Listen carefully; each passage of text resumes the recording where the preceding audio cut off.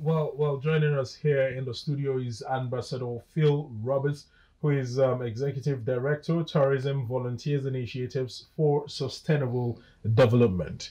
Ambassador, you're welcome. Thank you so much. Well, quite noteworthy, you recently undertook a walk from Abuja to Delta State in promotion of tourism in the country. How was that?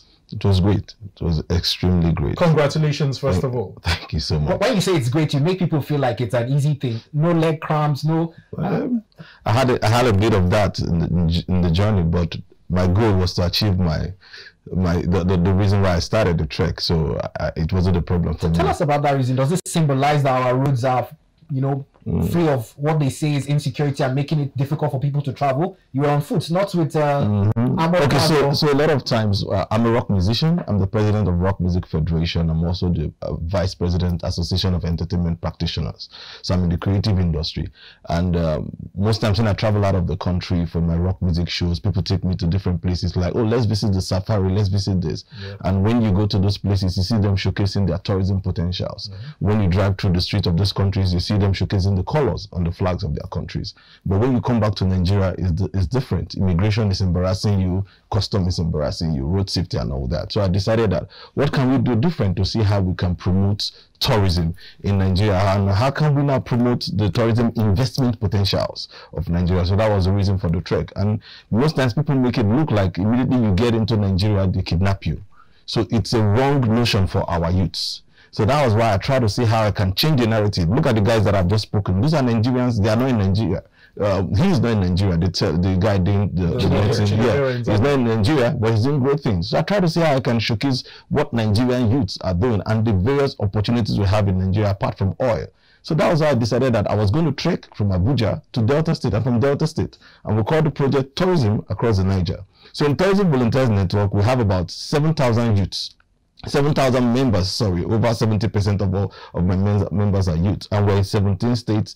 Recently, we just opened a branch in Cameroon. We're in another 4 countries. Yeah. So we've been doing well, and we're like, how can we encourage people to come and invest in Nigeria? So that they don't keep running away from Nigeria in this period. So that was one of the reasons why I decided that I want to showcase to the world and showcase to the government that tourism can work in Nigeria, and that's why I trekked. You mentioned that you are a rock musician. Yeah. Rock in Nigeria is quite a unique genre to be involved in. Don't you think? How is that coming along?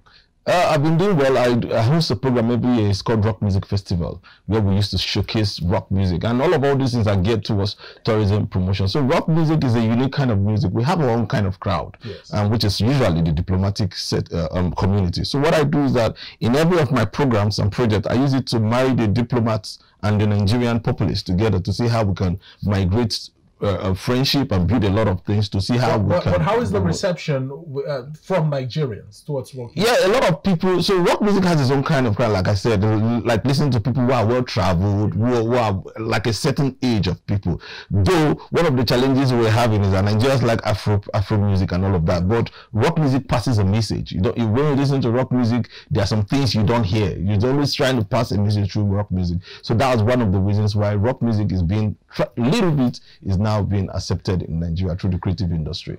Well, we wish you well in all your surgeons, and we're hopeful that this tourism potentials exceed beyond the limits of Nigeria and the states where you're represented to becoming more of an international affair. Of course, yes. We're planning Nigeria to Ghana from January. Thank you very much. Yeah.